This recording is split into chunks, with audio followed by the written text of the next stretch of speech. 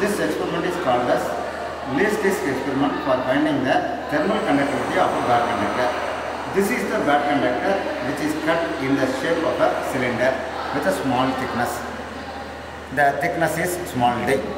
We can measure the thickness of the bad conductor by using the screw gauge. The apparatus that are required for doing the experiment is that a hot plate is required, a steam chamber is required, a rubber tube. Then here we are having a upper chamber and there is a lower chamber, cylindrical metallic disc. Thermometers, 2 thermometers are required, stop clock is required, the screw gauge and vernier caliper are required. So these are the instruments that are required. Now how to do the experiments? Initially we are heating the hot plate. The temperature of this steam chamber is going up to the boiling point of water. Now the steam comes through the upper chamber and the steam will be reaching through this outlet.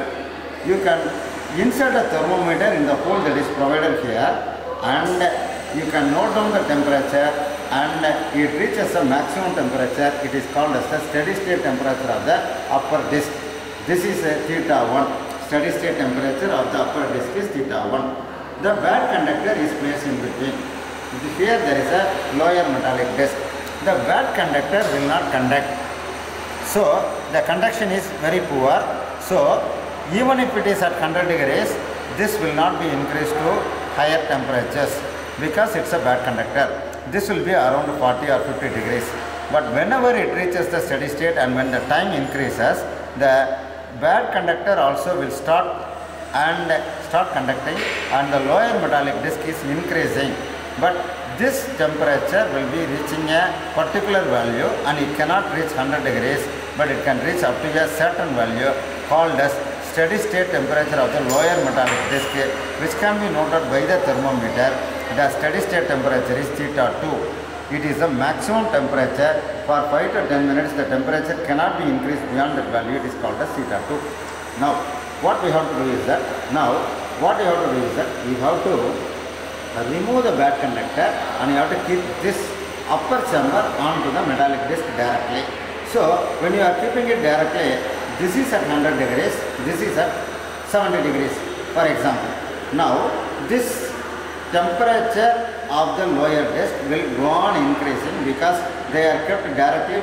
Both are bad conductor, both are good conductor. The bad conductor has been removed. Now the temperature of the lower disc will be increasing. You have to allow this lower temperature to be increased by 10 degrees. So it has to be increased to theta 2 plus 10 degrees. When it is coming to theta 2 plus 10 degrees, you remove the steam chamber and you keep it away from it.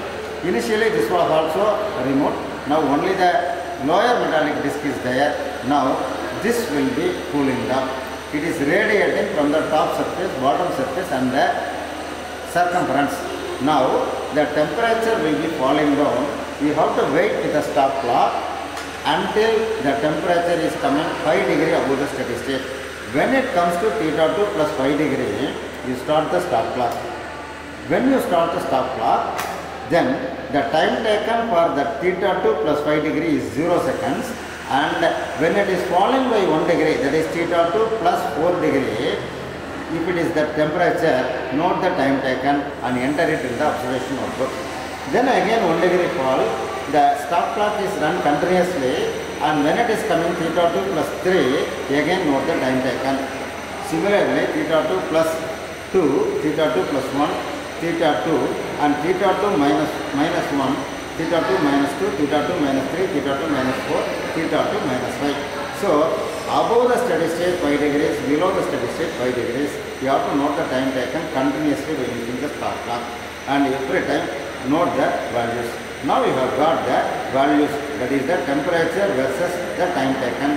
A graph is plotted between theta and the time taken. Theta is the temperature, T is the time taken, and after drawing the graph you will be getting a curve. Okay, now you have to draw a slope onto the curve at the point of the steady state theta 2, and if you get a point and if you get the slope 1 degree above the steady state theta 2 plus 1 and theta 2 minus 1, you draw a perpendicular line and you will be drawing a horizontal line. That will be d theta and this will be d dt. So d theta by dt is the rate of cooling by using the least disk apparatus, and you can be able to use this vernier caliper to measure the diameter of the metallic disc. So you have to measure by using the vernier caliper. At 5 different places you measure the diameter of the metallic disc. Okay, so if you measure the diameter, you can be able to calculate the radius of the metallic disc. Then you can use the screw gauge to find out what is the thickness of the bad conductor. So this is the thickness of the bad conductor. This also measured. Then use the screw gauge to find the thickness of the metallic disc. So by keeping at 5 different places, you can measure. Okay, so all the values are available now. You know what is theta 1, that is the temperature of the steam chamber, steady state temperature. Theta 2 is the steady state temperature of the lower metallic disc. Then you are finding out this thickness is h, and this thickness is d, and the radius of this bad conductor is r, and d theta by dt is the rate of cooling. From all these values, if you are substituting in the equation, you will be able to calculate what is the thermal conductivity of the bad conductor. The bad conductor we have used is the conductor. Okay, thank you.